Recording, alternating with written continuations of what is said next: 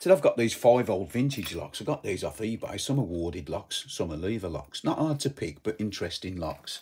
So first of all, I'm going to show you this one. It's a tiny little lock.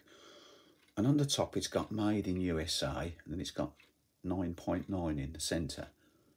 Really cool little lock. It's a warded lock. So we can open this one with these warded skeleton keys. You need to make sure you get right into the bottom and just feel for that spot. And you get it open.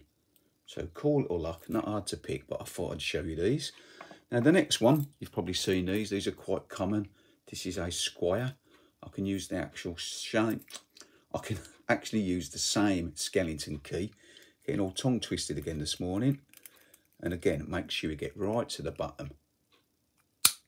And we get that one open. Cool locks. The next one is a square. We don't need those keys no more.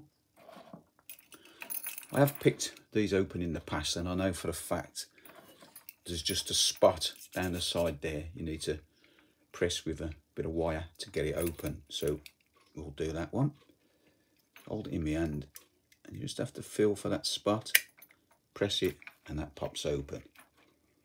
So that's the third one done, which is an old square. Now this one is a really cool little lock. It's an English made and it's got 2 levers there.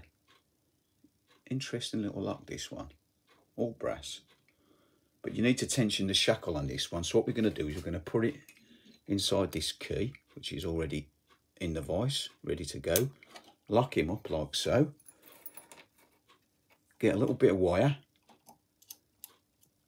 And then we'll put the wire in, just hook it in there first.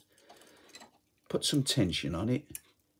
And then just touch the 2 levers in there. Just one at a time, and pull on the shackle at the same time,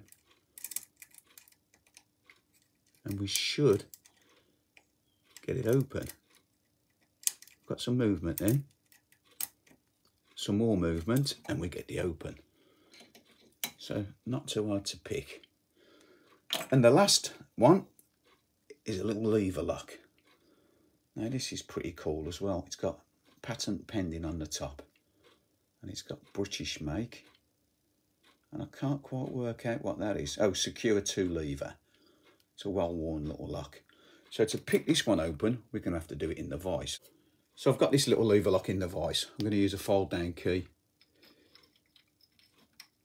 Get the tension on it. There's only 2 levers in here. Shouldn't be too hard to pick. So rather than do the normal method, I'm just going to basically lift them up like that.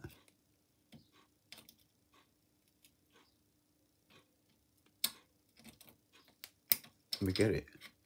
So again, not hard to pick that.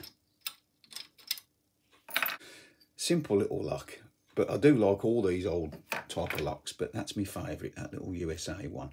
Anyway, that's it for now. As always, thanks for watching, and I'll see you again next time. Try it a bit.